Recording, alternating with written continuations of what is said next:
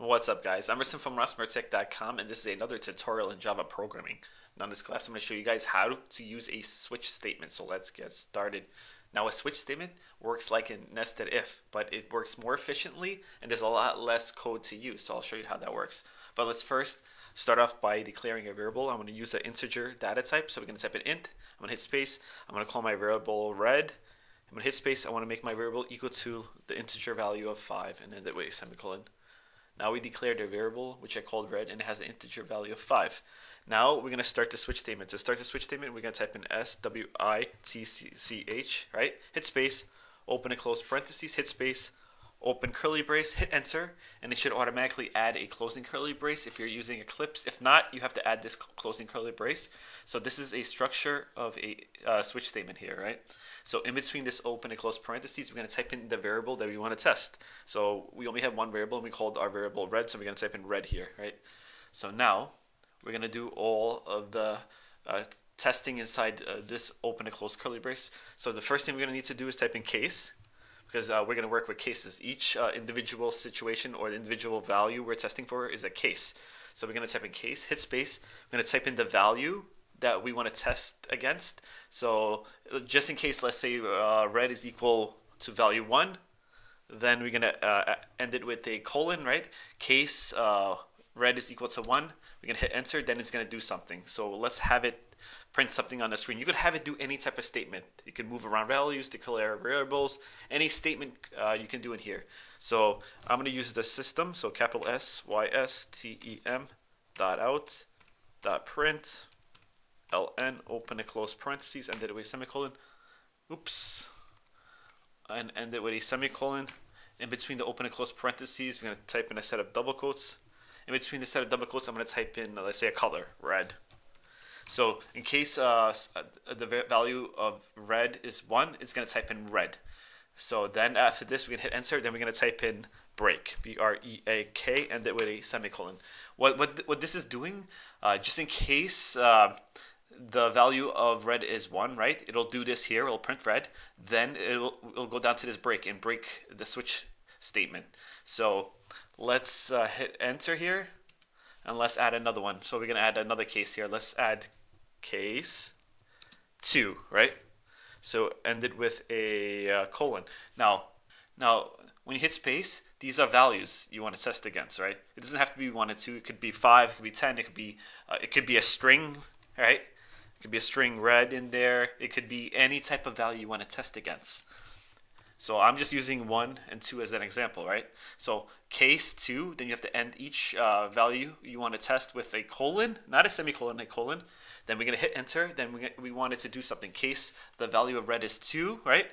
And we want it to do something. I'm going to have it print out something else on the screen. So we're going to use the capital SYSTEM dot out dot print ln open and close parentheses, end it with a semicolon, and let's have it print out something else. And I'll use another color this time. Let's just try blue. So again, in between a set of double quotes, we're going to type in blue. So let's clean this up a little bit here. So now, case 1, right? In case the value of red is equal to 1, it's going to print out red. Then it's going to break, right? Then it's going to stop. It's going to stop the switch here. But if in case it's not 1, it's going to jump automatically to case 2. It's going to bypass all this and jump to case 2. Then if it's case 2, then it's going to do this. Then now we got to add another break under here. So let's hit enter. I'm going to type in B-R-E-A-K and it with a semicolon. So it's going to add another break. So if the value of red is 2, it'll print blue. Then it'll break the case. Then it'll go outside of this closing curly brace of the break and do whatever code's here. But let's add in one more case here. So I'm going to hit enter. Now let's add case, let's say 5 this time, because our value of red is 5. And then with a colon, not a semicolon, right? Case 1, colon, case 2, colon, case 3, colon. That's not a semicolon.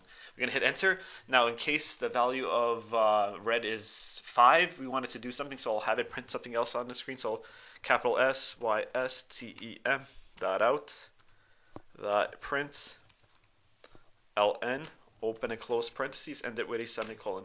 So we're going to print that green in between a set of double quotes here, so capital GREEN. Again, you can do whatever you want. You could add any statement you want. It doesn't have to be a system.out.println. You can have it transfer value. You can have it display a text box or display a dialog box. You could ask for input. Doesn't matter. Any statement will work. So now let's add the break here. Oops. Let's go back here. So okay, now let's hit enter and add the break.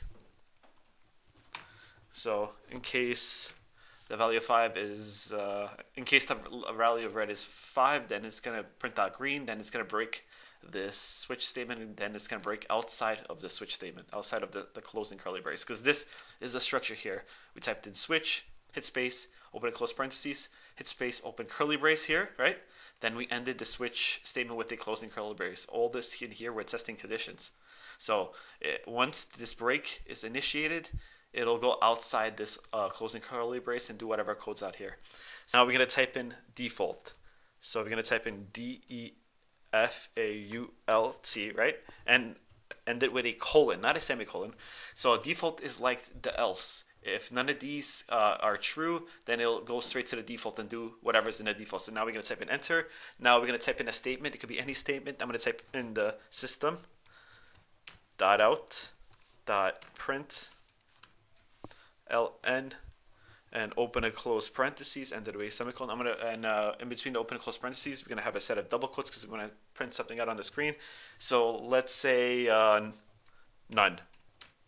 So if none of these are true, then it'll print out none. And we don't have to add a break after this because it'll automatically jump to this closing curly brace. Once it gets to this closing curly brace, the switch statement's automatically gonna break itself. Then it's gonna do whatever code's under here. So let's try it out. Let's hit play here. It printed out green because our value of red is 5, and in our case of 5 here, it's going to print out green. Let's change the value of red. Let's make red, let's say 1. Let's see what happens. I'm going to hit play. Now it printed out red because in case the value of red was 1, it'll print out red. So let's try another one. Let's make red 2. So let's hit play. Now it printed out blue. In case of 2, it should print out blue. Let's try none of these. Let's try, let's say 10. See what happens.